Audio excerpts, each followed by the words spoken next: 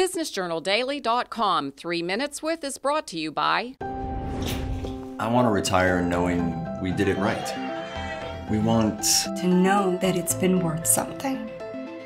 It's worth everything. Be intentional about your worth. Farmers National Bank Wealth Management.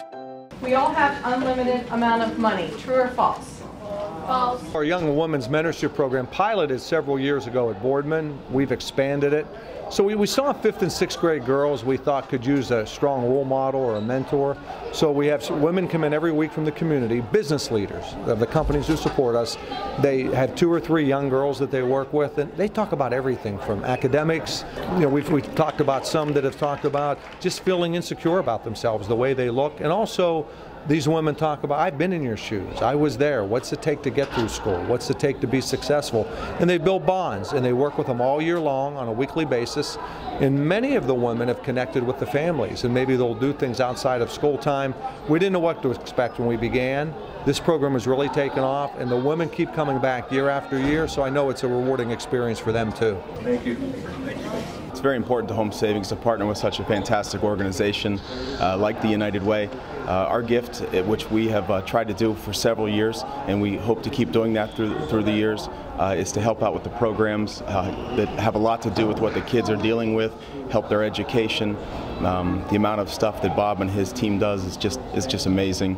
And like I said, it's very important to Home Savings to give the money in Youngstown and watch them have a huge effect on the families in Youngstown. What other programs is that going to help support? So we have a program, Promising Men, which is similar to this. We're working with young boys, and we bring in strong men role models.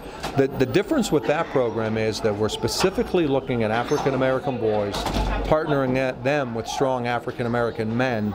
That's a pilot program. Some of the dollars go to that. Some go to our Success After 6, which is our wraparound after school. And the final part of the money goes to our volunteer income tax assistance program, where we provide free tax assistance for people in the community to get their taxes done.